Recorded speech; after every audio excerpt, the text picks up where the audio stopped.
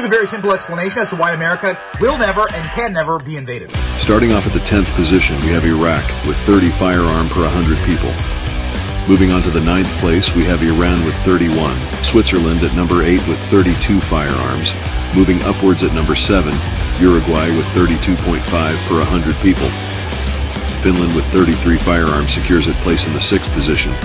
Reaching to the top 5, New Zealand at 5 with 34.5 firearms. Cyprus at the 4th place with 37 firearms.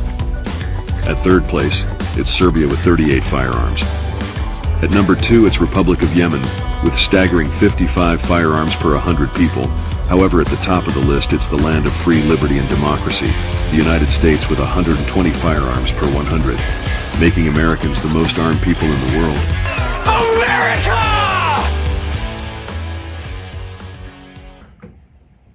California judge has granted an injunction for 3 defendants whose Second Amendment rights were taken away because of a decades-old felonies.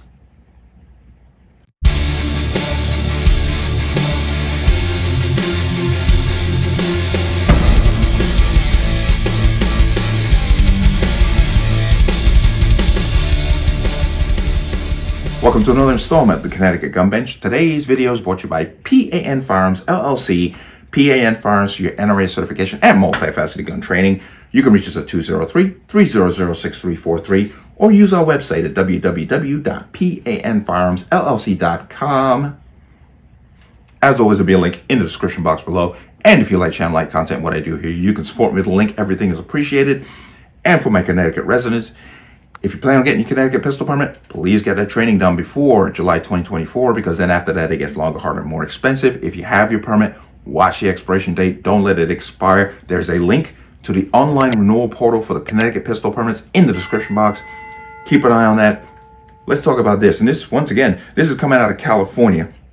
And there are 3 defendants who filed a lawsuit against the state's penal code, claiming that if you have a felony, you no longer have a right to own a firearm. Now, as you're going to find out as I dig deeper into this, these felonies against these 3 individuals are decades old. Now, I have gone back and forth on this issue multiple times, and I'm going to make my position 100% clear again.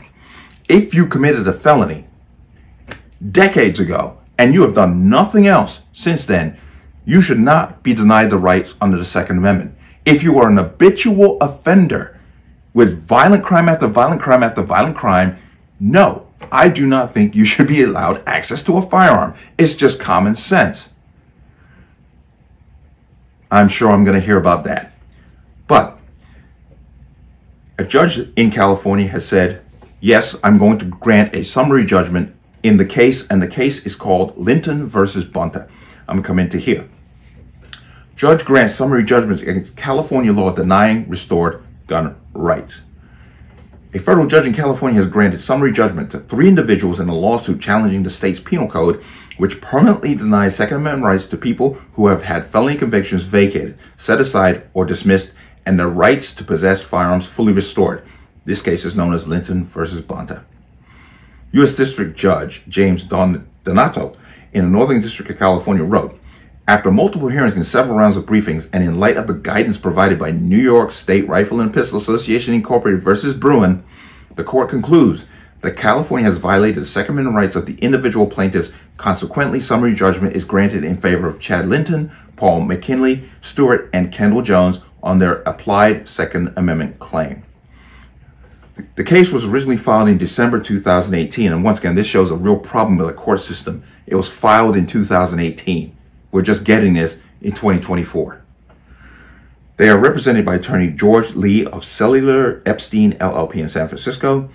The challenge was originally brought by SAF, the Coggins Foundation, Madison Society Foundation, Firearms Policy Coalition, and Firearms Policy Foundation, and the 3 individuals. In his opinion, Judge Donato dismissed all the institutional plaintiffs. SAF continues to support the case. According to SAF Executive Director Adam Kraut, the 3 individual plaintiffs were all convicted of nonviolent felonies in other states decades ago. And that goes back to my point about how I think this should be applied. These 3 should not have had their rights permanently denied because of something they did decades ago.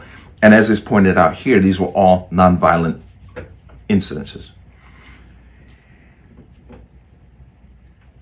None of the convictions involved a weapon, drugs, or violence in the ordinary meaning of the word. Each of the plaintiffs had their conviction vacated, set aside, or dismissed, and their right to possess firearms restored by this jurisdiction in which they were convicted. Linton legally acquired firearms in California on prior occasions, and Jones was a career law enforcement officer in California with special training and certification as a firearm instructor. Even so, California acted to permanently deny them of that right to possess or own firearms solely on the basis of their original convictions, which is wrong. Quote, "This is a huge victory," said SAF founder and executive vice president Alan M. Gottlieb. "It should amount to a first major step to create an avenue for other people with similar circumstances to return to lives of full citizenship. We're delighted with Judge Donato's ruling. This is just one more example of our mission to win firearms freedom, one lawsuit at a time." Let's go ahead and come out of that. In this case, with these three defendants, the state of California is absolutely wrong. They should not be denied their rights because of felony convictions. Once again, they were nonviolent. Don't know what they were. They didn't really get into it. But they should not have been denied their rights because of this. And all of these cases, all three defendants had their convictions overturned, dismissed, and vacated. That should have been end of it right there. That should have been done. All their rights should come right back to them. No questions asked. But this is just another good step in the right direction, and I applaud this judge for looking at it openly, which is kind of surprising that a judge out of San Francisco is going in this direction, because unfortunately judges, even in their positions of authority, still tend to use their political leanings in their judgments. But he's correct in this case, and hopefully more and more people will bring these kinds of lawsuits against this. And once again, could it be something that could be solved on a federal level with a law, basically a federal law stating that if you commit a felony, and I would go as far as to say almost regardless of what it is, but if you have kept yourself clean for decades, you should not be denied your rights. But this is a great plus, and I give a thumbs up to this judge for doing this, and we'll see where it goes from there, because there's a good chance that the state, California, loves to waste their taxpayers' money on failed ideals, but we shall see going forward. Let me know what you think. As always, you can leave your comments in the comment section below. And as always, any statements of violence or statements that lead to violence will be removed. Please like, share, comment, subscribe. Don't forget to hit that notification bell so you're notified the next time a video goes live. I will see you on the next one. Peace.